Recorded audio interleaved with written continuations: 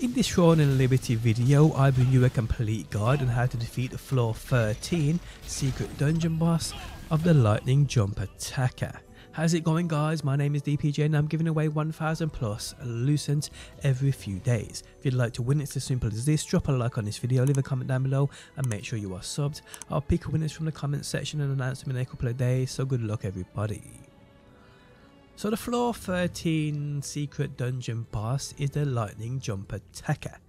Surely they could have come up with a better name, but I guess it does describe this boss and exactly what he does. Okay, so to start this fight you need to transfer energy from one rock to the other two. Now upon approaching these rocks you will see a red glowing one.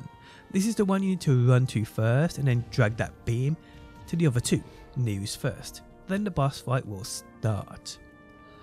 Okay, so this boss has a few moves which are quite devastating, but all can be quite easily avoided.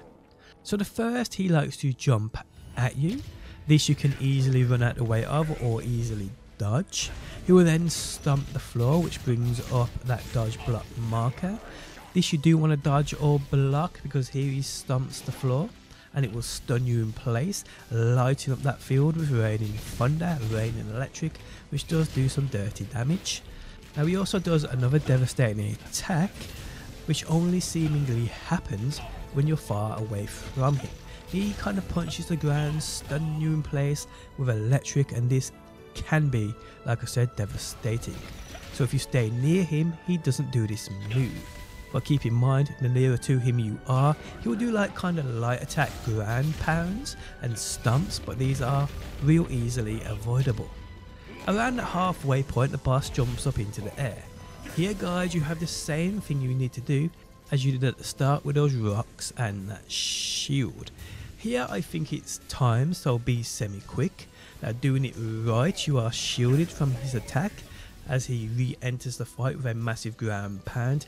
And again guys, here you need to run to that red glowing rock and pull that beam to the other two nearest first and you should be good. Now when he comes back into the fight guys, he just does another cycle of doing what we just spoke about, with a couple of devastating attacks like I said, but if you stay close to him you can easily dodge the one, and the other one he doesn't do when he punches the ground. Again, this one he only does if you're quite a distance away from him, so stay kind of near to him and it's quite an easy boss fight, I won't lie to you.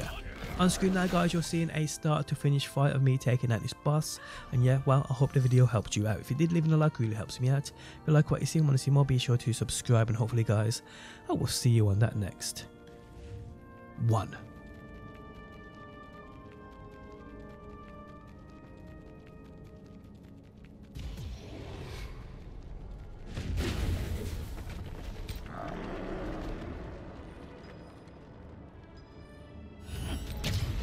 Intruder!